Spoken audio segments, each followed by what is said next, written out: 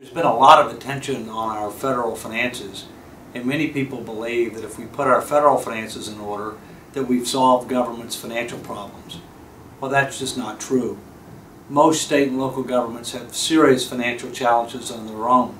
While most state and local governments have balanced budget requirements, the way that they calculate that requirement is very misleading. They basically just balance cash flows, and they have accrued unfunded retirement obligations that are far greater than the amount of debt and other liabilities that are on the balance sheet. Most states rely upon the federal government for about 40% of their revenues, and they still have financial problems.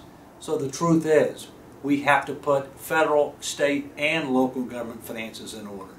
After all, bad news flows downhill. That means that we're going to have to restructure these huge off-balance sheet obligations, pensions, retiree health care, and other items. And we're going to need to do it sooner rather than later, because the clock is ticking and time is not working in our favor.